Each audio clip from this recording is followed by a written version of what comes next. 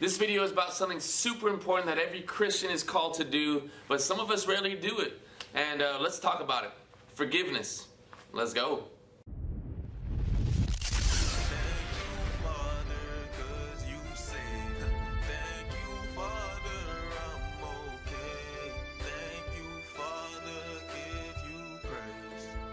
Whenever you are asked to forgive somebody, what do we always say? Oh, I'll forgive, but I'll never forget. Oh, I'll forgive you, but I'm never going to forget. All right, well, that's just, I don't want to use this as a cop-out or an excuse, but we're humans. And we do remember things, and we're like, man, I can't really trust you, and that's okay, because sometimes we only have a limited time here on this earth, so you can't be surrounding yourself with people that hurt you all the time. You know? But then you also can't just be remembering and dwelling about it all the time. Oh yeah, I remember that guy hurt me so much. Okay, it's one thing to understand what happened and then to learn from that. And it's another thing to sit there and dwell in it and to let it happen over and over and over and over and over again to yourself. There's a really good saying, it's not in the Bible, but it says, holding on to bitterness or resentment, holding on to unforgiveness, is like you drinking poison expecting the other person to die. I can remember me being a little guy in high school, junior high, mad at somebody, man, I hate that dude, man, I hate that guy. Gosh. And I just couldn't wait for that person to be, man, I'm going to this party, I hope he's there. Oh, or whatever. And then the whole party, the whole time I'm there, I'm looking around and I can't find him. And I'm not even enjoying the time with the boys or in time with the girls. I'm mad the whole time. I didn't even enjoy it. And by the time the party's over, yeah, he didn't show up. Man, I'm more worried about the guy than I was about my own life. How stupid is that?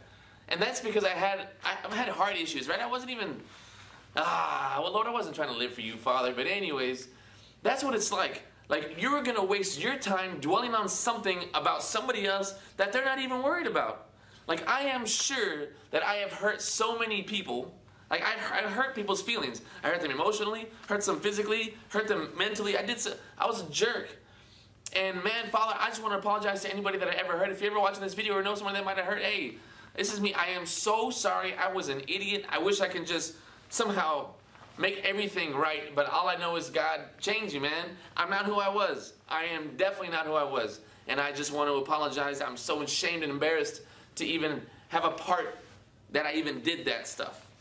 And so, I'm sorry. I love you, Lord. I am so sorry, people. Whoever you are, man. Not that I'm downplaying it, but I might not even remember it. And you might be hanging on to it saying, man, this freaking guy, he's such a jerk to me. I was. And I am so sorry, but I don't even remember it, to be honest. I'm so sorry. All right, which brings us to our next point. So, forgiveness. What does the word forgiveness mean? All right, to forgive. All right, forgiving. For means to happen before. He's the forerunner. He runs before this, or whatever, to the forefront, the forethought. All right, so the word for means before, and then giveness or giving is to give. So we are to give the forgiveness before the error happens, before the mistake happens, before the entanglements happen.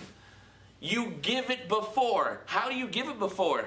You give it before because it was given to you before. What are you talking about? Wait. What do you mean it was given to me before? I'm talking to believers. I'm not even talking to people in the world. All right, people in the world, if you have a hard time forgiving people, it's only natural. Why? Because you haven't been you think that you're better than others. And it's okay. I thought that too. I thought, well, I'm not as much of a jerk as he is to that person. So shoot, I'm better than he is. Because he's over here worse to more people. So shoot, he needs to say sorry to me. Whatever I did to him is not even close to what he did wrong to me way more times and way worse than I did to him. So, now, if anybody needs to apologize, he needs to apologize. It's because God hasn't opened your eyes yet to let you know how bad you are in God's sight. All right, you're still looking at other people instead of, hey, looking up to God. When you do that, forgiveness is so easy. Now, Christian brothers and sisters, if you are holding on to unforgiveness, if you are not forgiving somebody for a fault that they did, now when I say forgive, I mean just let it go. Leave it alone. Let it go. Don't even bring it up again. I mean, let them, free them. Not even free them. Like, I'm saying free them from you, but it's really you freeing yourself from you. You are a prisoner. You change yourself up. They're not worried about it. Man, I really don't want to go to Thanksgiving this year because, man, he's going to be there. She's going to be there. And let them say something. They're going to say something, and Lord, I don't know. You're already building it up and causing the fight in your head, and yet nothing's even happened yet. You don't even know that person's even going to be there. They might be there and not even say anything. You're just waiting there. Say something. Oh, what are you going to say about this macaroni? It wasn't good. Oh, the chicken salad's not good. The turkey's dry. Say something. Oh, like you said last time. And you're ruining your whole time. You're not even enjoying the moment. You're not even enjoying the loved ones that God blessed you with because you're worried about that one. So unforgiveness, you are a prisoner of yourself. So free yourself. Forgive the person. Why? Because God has forgiven you of all of your sins. Did he not? He did. And, well, I mean, that's different. How is it different? How is it different? Did you do that person wrong at any time? Maybe you said a bad word. Maybe you thought something negative about that person. Yeah, you did. What? God has never thought a negative thought about you. He never said anything negative to you. Didn't do anything negative to you. But you did tons of negative things to God. When you were denying God, you didn't even know God. You refused God. You rejected God. And God, even when you came to Christ, it wasn't even you coming to Christ. God removed the veil. That way He would allow you to come to your senses, to come and be restored to God. So we didn't do anything. So if anybody needs to be unforgiving, it's God. God should be the one that unforgives us because he hasn't done anything to us wrong. We're the ones sinning against him and hurting him. But he forgives us. How can we as people hold a grudge against somebody else? There's a parable about that in the Bible. I'll do a separate video about that because I love it. It's a great story. So how can we hang on to unforgiveness? Now, when God gives us an example of how to pray, right? So, our Father who art in heaven, hallowed be your name. Thy kingdom come, thy will be done on earth as it is in heaven. Give us today our daily bread and forgive us our trespasses as we forgive those who trespass against us. And lead us not into temptation, but deliver us from evil. For yours is the kingdom and the power and the glory forever and ever. Amen. All right, very important part there. It says, and forgive us our trespasses as we forgive those who trespass against us. Forgive us our mess-ups the same way that we forgive those who mess up with us. Forgive us the way that we forgive. That's Jesus' prayer. That's how we are supposed to. That was his model, his exemplar for us to pray. Lord, forgive me the same way that I'm forgiving them. But you haven't forgiven him. So you want God to not forgive you? That's what it sounds like. No. Well, it's good. Jesus said it. Don't get mad at me and don't shoot the messenger, bro. I'm just telling you. I'm reminding you about that scripture. Well, pray. Forgive him all the way. The same way you want God to forgive you. And how does God forgive? Well, the scripture in Micah, it says that God will cast our sins into the sea. The Jewish writers would use the sea, anything that was cast into the sea, as something that was disgusting, detestable, an abomination before God. Just something that was gross, full of it's useless. Throw it into the sea. So you remember the thing about the parable with the pigs, those 3,000 pigs that ran themselves into the sea? All right, the Bible says in Micah that, hey, God will take our sins and cast them into the sea.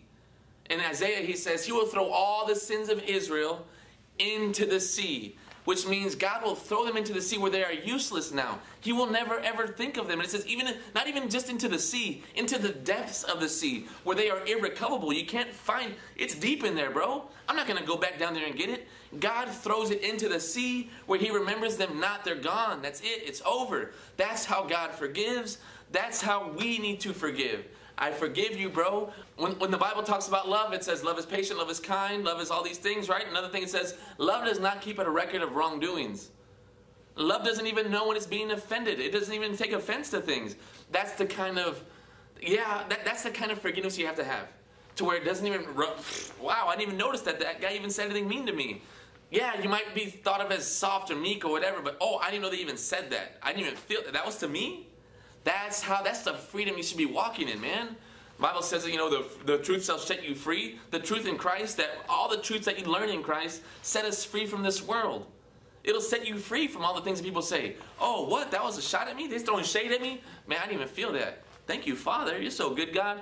So, moral of the story, bottom line of this video is forgive.